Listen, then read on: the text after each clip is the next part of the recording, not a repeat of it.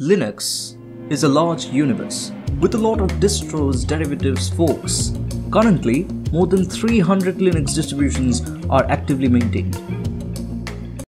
But wait a second, only 5.3% of you guys subscribe to my channel, 94.7% of the viewers don't. Please, for the love of God, subscribe to my channel. I have big dreams with my channel. I can only achieve them with the help of you guys. Thank you so much in advance. There are commercially backed distributions such as Fedora from Red Hat, open source from SUSE, and Ubuntu from Canonical Limited.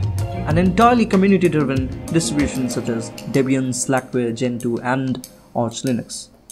But such a number of choice means a large work for developers. Just for an example, the packages are needed to be made for every distro, every release, every architecture. This means for a single package, you need to make it for Debian, for Ubuntu, for Fedora, for Arch, and more on. Let's talk about Ubuntu alone. You need several packages for all the versions of Ubuntu to currently be supported, and then that multiplied to all the CPU architectures that this operating system supports.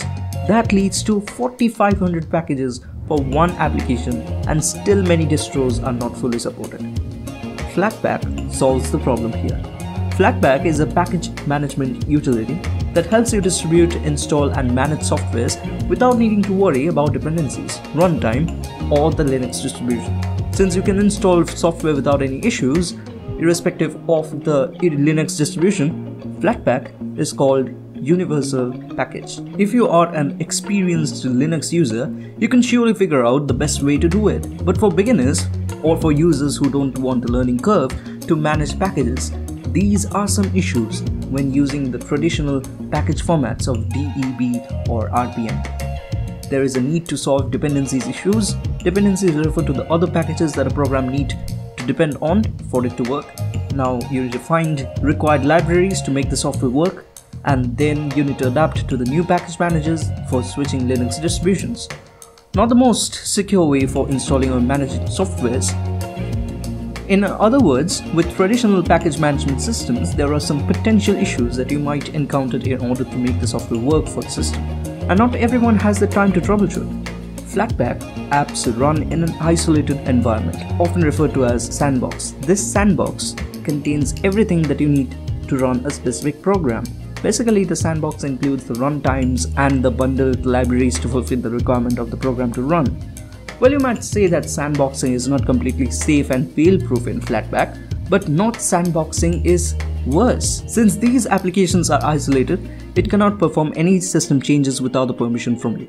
Also, installation of apps using Flatpak does not require you to be a super user, so no alteration takes place to the system files. An example from my life, I installed Chrome and it imported all the bookmarks and search history from Firefox and uninstalled the app. Suddenly, it was wiped completely out of existence on my device. Well, thanks for importing everything, but my passwords, logged in accounts, all were there on Firefox. This did stir a thought that what if some more serious packages are removed from the system and the whole system breaks? An average user will not know how to recover.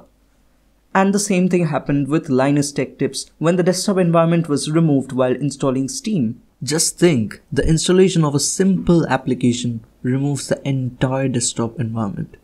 That's... Distros take time to update their packages, so if you're a developer, you might want to create a PPA or repository, but it also has its own disadvantages. All these problems make third-party app developers question why they should create apps for Linux. For Linux, they need to create a ton of packages just to support 2.09% of the market. And this is one of the main problems I faced after switching earlier. I had to search for alternatives and switch my entire workflow from After Effects and Premiere Pro, but then eventually I had to give up. With Flatpak to risk, we might even see third-party app developers bringing support for Linux.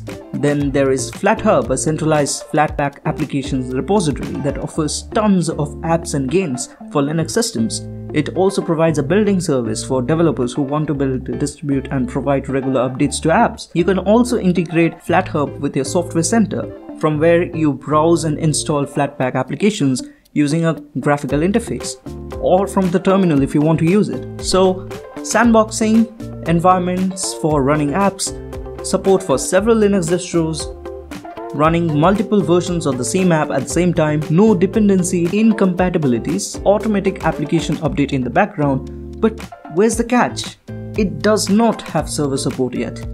Flatpak is designed to run inside a desktop session and relies on certain session services such as a dbus, session bus, and optionally a systemd user interface.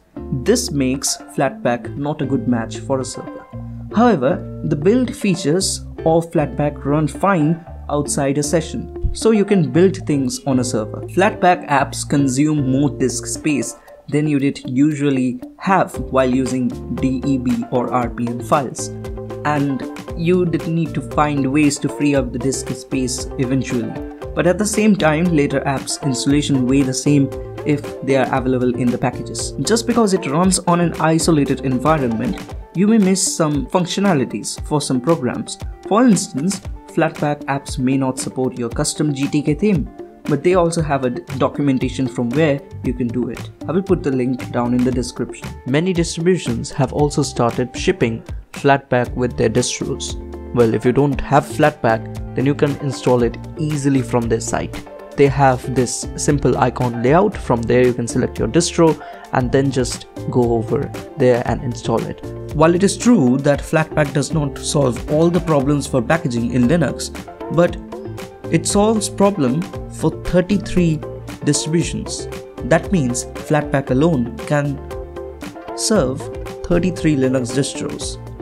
And the complete list is there in the website, as you can see here. As of now, they are supporting 33 distros, and I'm sure that this number will increase in the near future. So that's it. Thank you so much for watching. If you're watching till now, then please do consider liking, subscribing and sharing the video to your friends, family or anyone. That will be very helpful for the channel. And what are your views about Flatpak? You can comment them down below. And what do you think about the animations and all that I have made? Also do comment about that. Thank you so much for watching. And I make this video only for you guys. So if you guys comment and tell me and give me some suggestions on what videos I will make in the future, then I'll be very much grateful to you guys. Thank you so much again. I'll catch you in the next one.